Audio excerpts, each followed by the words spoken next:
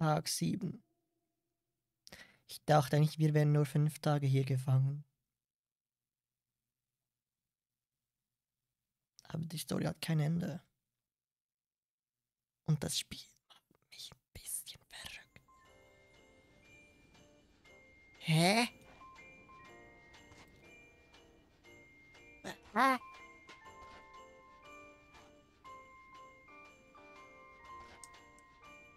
Ist das eine Erinnerung?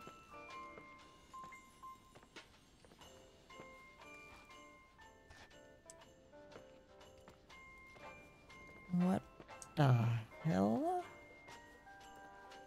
Es kann keine Erinnerung sein.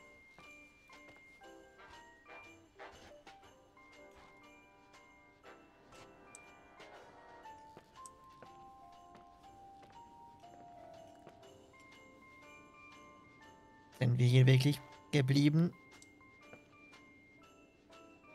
bis Weihnachten ist? Here I am. You still there? Where else should I be? Home? I wouldn't miss Nicole's amazing adventures in the remote mountains for anything. Irving, don't tell me you're staying on just for me. Go! I promise not to get into any trouble for the rest of the night. I already told you. I'm sticking around till you get closure. Thanks. You always do that? Do what? Worry about every desperate stranger that knocks on your door. You're no stranger. We've never met, Irving. I can't even picture your face. You've been a part of this place since you were born. You belong here. Well, I thought I left all this behind. Maybe I still have a ways to go. To be free? You're making progress. 2 days ago, you would have skinned me alive if I'd called you a country bumpkin.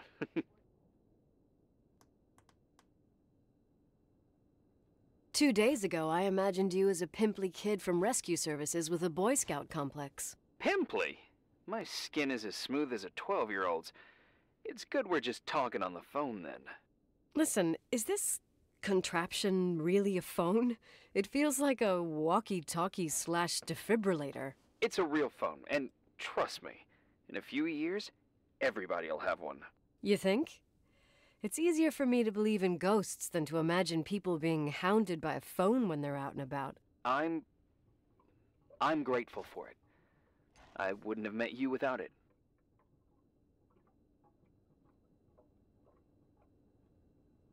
Was war das? Irving, are you hitting on me by any chance? No. What are you... I mean, it's just... Relax. I was kidding. I can never tell when you're kidding. Yeah, it's one of my fascinating virtues. Same. Oh, hold on a sec. Don't go anywhere, okay? Huh? Liebling. Oh, okay. You have a good night too, Miss Flattery. Merry Christmas. Good night, hon! Here I am. To be honest, I never thought I'd spend Christmas like this. Sorry, I was going off on another flashback about the life of Nicole Wilson. Christmas Eve is the right time to reminisce. Yeah. Yeah, I get it too. Yeah. That's what there was, in the end.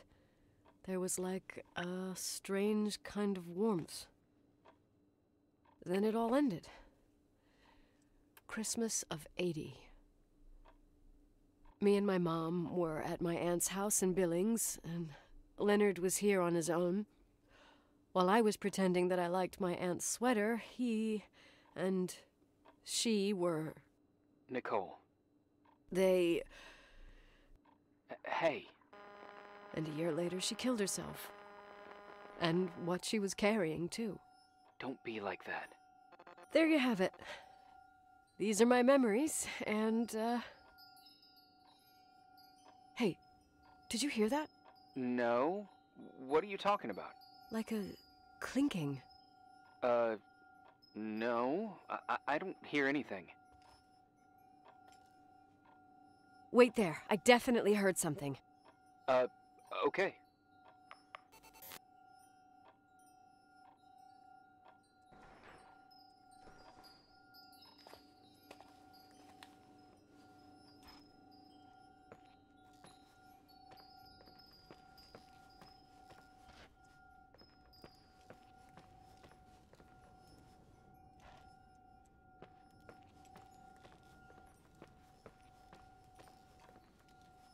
Ja, wo soll das sein?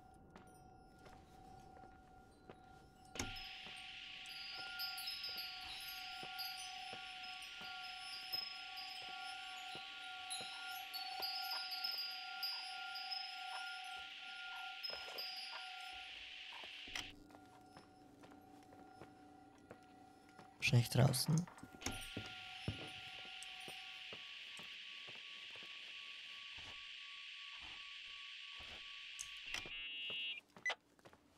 I wanted to tell you something. Not now. I heard a sound. Something familiar. Listen, I've had this in my head for a while. I don't know. I seem to sense a sort of chemistry. Sorry, I'm having trouble paying attention. I'm trying to figure out where this sound is coming from. I can understand that you can't stand the sight of the timberline, not even on a postcard, but for me, this is important. It's given me the chance You've to been a meet... lot of help, and I'm happy you're here, but right now I need to figure this out. Sorry. But somehow, it would be nice if, after this whole thing, we could meet in person, have a drink. I mean, if I'm going too fast, just say no, so probably... Irving. I know it's ridiculous to ask out someone you've never even seen, but people get close in lots of ways. Please. Shh, a sec. Okay, maybe I crossed the line. Sorry, I'm a klutz sometimes, and... Irving, please, shut the fuck up. Thanks. Listen, we'll get back to this. But now, just give me time to figure out where the sound is coming from. I'll call you back. Sure. Sorry.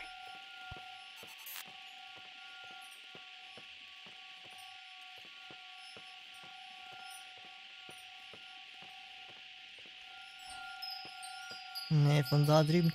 Es gefällt mir gar nicht. Ah!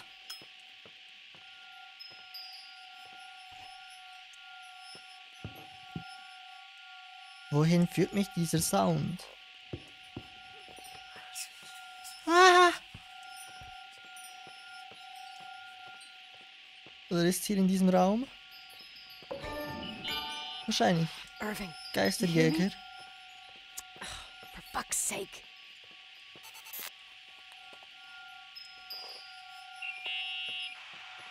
Hey, sorry I didn't answer. I was, busy. Oh, no problem. It's fine. What'd you want to tell me? It's this microphone. Sometimes it captures sounds, What sounds? whispers. It could be a draft in the crawl spaces. Hotel's full of them. Yeah, sure. Sorry. I didn't mean to worry you. Heads up, and if you sense trouble, just let me know. Broken.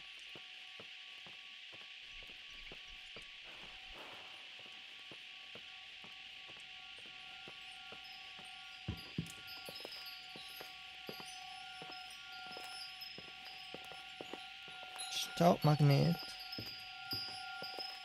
Ich check nicht, von wo das kommt.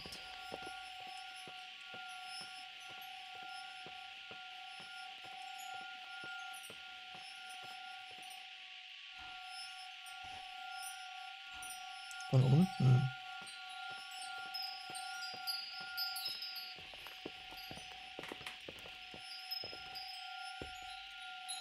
Ja, von unten.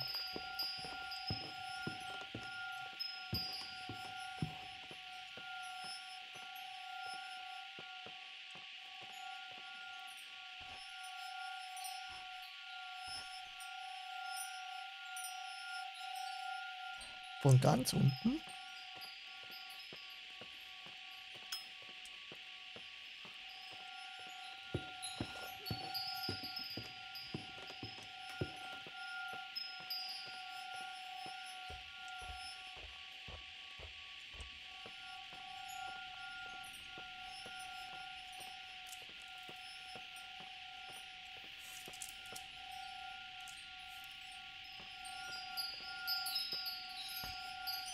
Von da hinten. Ah! Ah!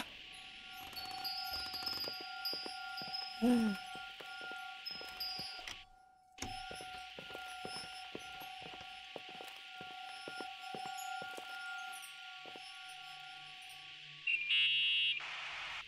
Found anything?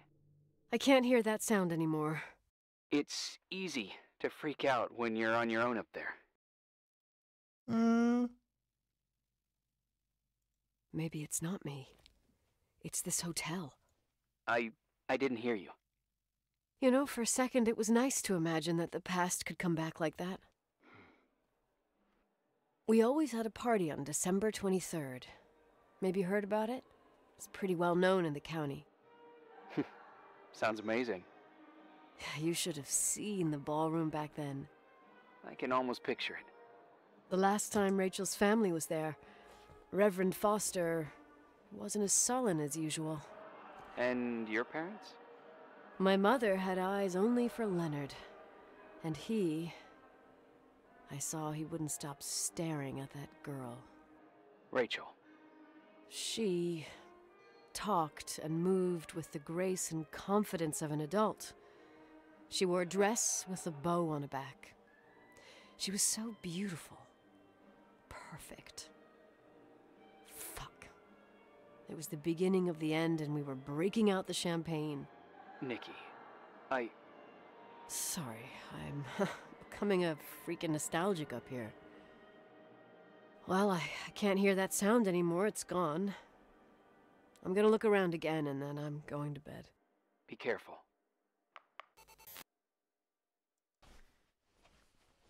Ein Bild vom Ballsaal.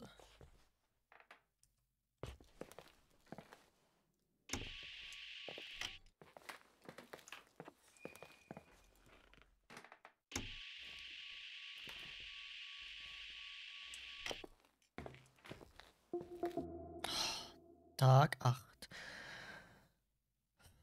Wie lange geht das bitte? Das macht mich langsam wahnsinnig. Ich find's echt gruselig.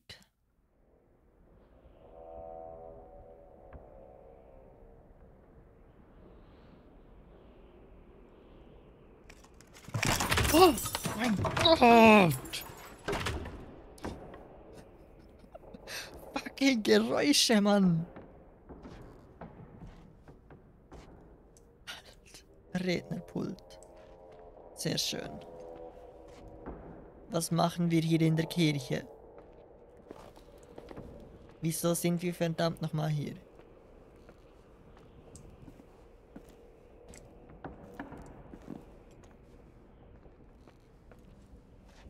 Natürlich müssen wir in den Keller. Klar. Why not? Jesus. Ja.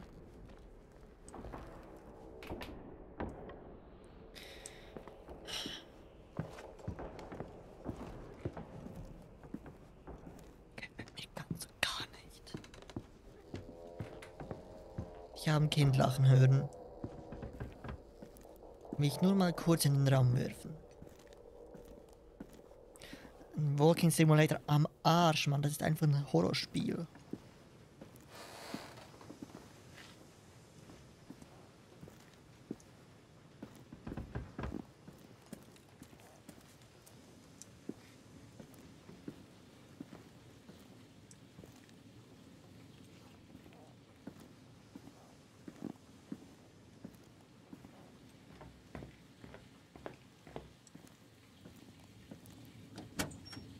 Okay, jetzt kommen wir hier raus. Aber wohin sollen wir? Was machen wir?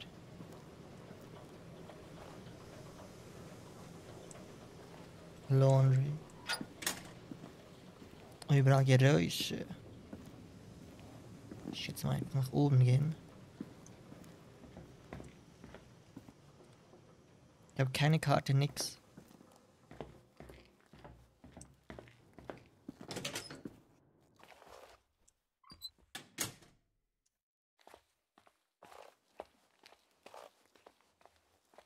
Oder müssen wir vielleicht in unser Zimmer? Wenn ich denn wüsste, wo lang nochmal. Ich glaube hier... Ja, nicht ganz. Hier ist das Museum. Da unten.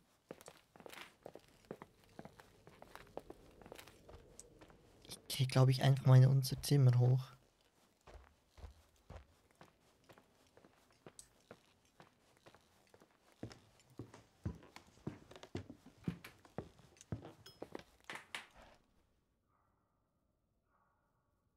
Und immer das Atmen. Irgendeine Tür.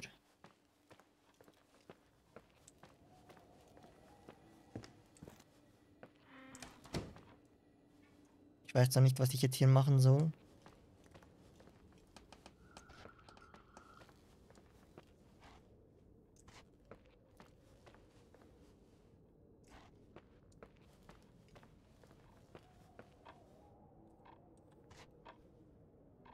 Ich weiß nicht, was ich tun soll.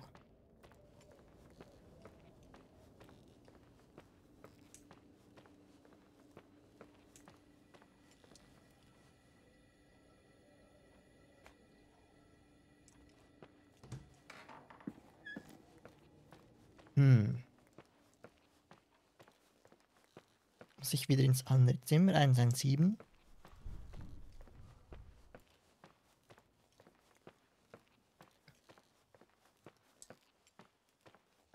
Ich gehe mal schauen.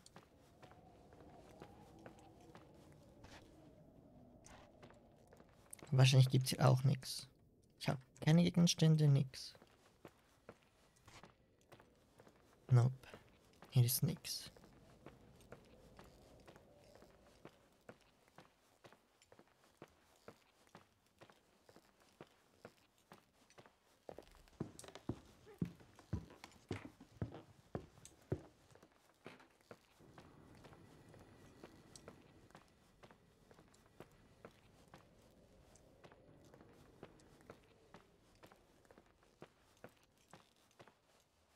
Hier ist immer noch abgeschlossen.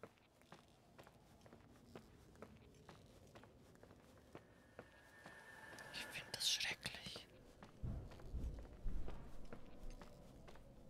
Diese Klopfgeräusche immer.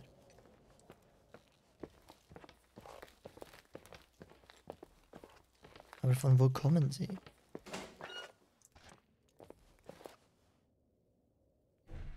Ist das schlau? Ich weiß ja nicht. Naja.